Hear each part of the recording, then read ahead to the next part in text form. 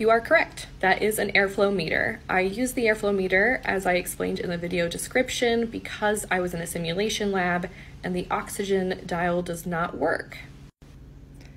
As this is a simulation lab and it is demonstration only, the oxygen area on the wallboard is not actually attached to anything. This is relatively common practice in simulation for many reasons.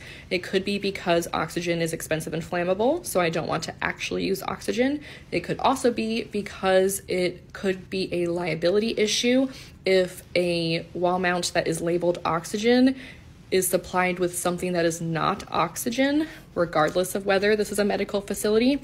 So sometimes if I'm demonstrating a nebulizer or inflating a bag, I do have to use the medical air side because it is connected to pressurized air.